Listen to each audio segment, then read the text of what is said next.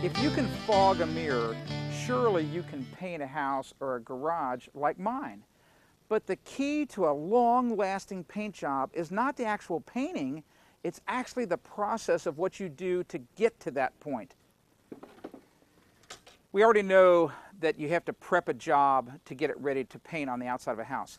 Here's the tools that I like to use, and I'll tell you why I like to use them. The first thing I use is just a regular sponge. This is the same sponge I use to wash my car.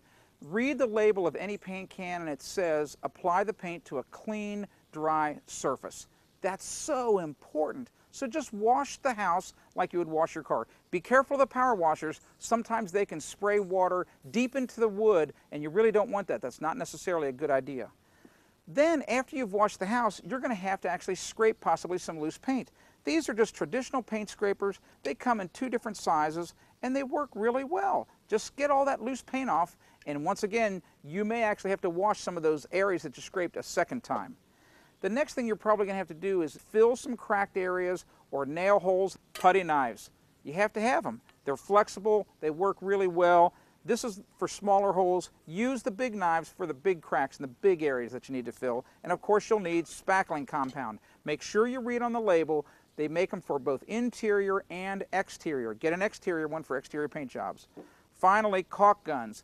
Any cracks around windows and doors, caulk it. Get a good one. The good caulk guns cost about $10 to $12, and you've got a lot more control when you use the good caulk guns. And of course, acrylic siliconized caulk.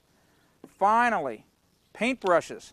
Not just any brush. Make sure you get a brush that's matched to your paint. Frequently, you will have paint manufacturers that make special brushes that match the paint. They do that on purpose to get the best flow and the best amount of paint on the surface. You've done all the work, you're ready to paint, but which is the best paint to use?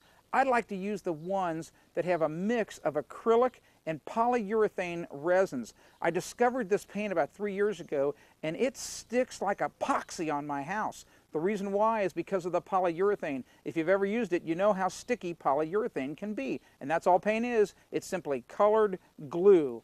Buy the best colored glue you can for your home. I'm Tim Carter, Ask the Builder. If you want to discover more home improvement tips, go to AskTheBuilder.com.